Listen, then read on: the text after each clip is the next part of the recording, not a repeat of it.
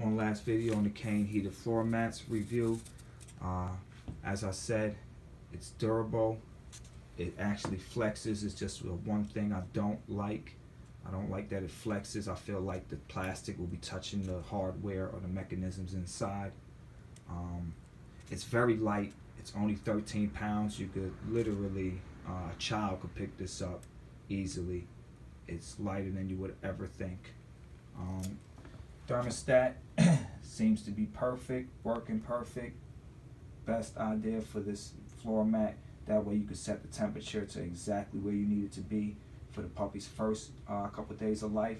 Then as they grow, you can actually lower the temperature, and then sooner or later you won't even need the mat in the room. You just go off the air and the heat lamps.